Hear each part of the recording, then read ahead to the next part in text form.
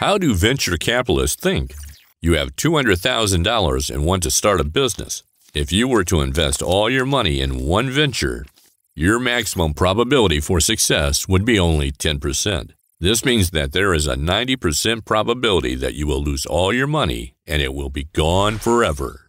Instead of putting all your resources into one idea, consider distributing $10K into 10 different ideas and exploring them. So you talk to customers, run experiments, and find out that 9 of them won't work. However, after de-risking, one idea still appears promising. Invest $100,000 into this most promising idea. This increases your chance of success to 90%. Successful venture capitalists de-risk. Innovation is inherently risky. Many founders focus solely on tasks and milestones, failing to consider the importance of de-risking. This is a major reason why most founders fail. Thinking in risk is very counterintuitive.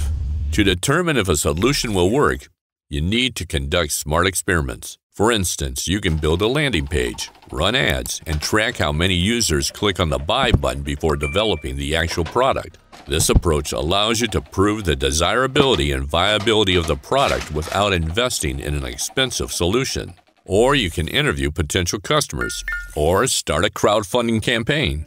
Innovation metrics can help you identify all risks, estimate them, and prioritize them. Our AI technology assists you in this process. Choose the right de-risking activities. Visualize your ventures, de-risk your portfolio, track your impact, save money, and invest like a venture capitalist.